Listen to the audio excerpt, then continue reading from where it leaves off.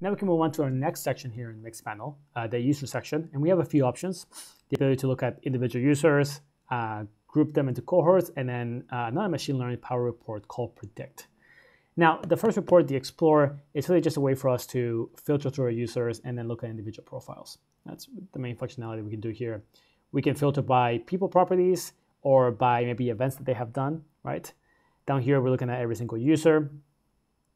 The Predict rate, actually, this is something that came from the Predict report, which we'll see later on. That's here as a people property. And then once you have a specific user, you can just open their profile. So here's a specific profile we have here. And we can see their timeline of everything they have done and their people properties here, and actually messages they have received or may have received or not, right? Typically, something like this can be quite helpful for customer support people, right? They can open up the profile of a user, see what they did, see what they didn't do, maybe what things they need to know before they respond to a ticket. So that use case, which I mentioned at the very beginning, can be something that can be handled by something like this, right? Another interesting thing here is you can actually download the data as a CSV. I know typically a lot of marketing teams will say, hey, we have a group of users, maybe everyone who was onboarded, who has downloaded the iOS app, and who show interest in some specific feature that's upcoming.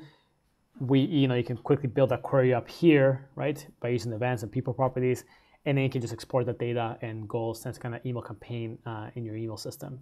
That's, of course, assuming you don't use Mixpanel to do that, which it's sometimes the case, right? Either way, it's a way for you to take the data with you and do something with it, right? You can also sort of select users, whether it's one by one all at a time, and then send messages, right?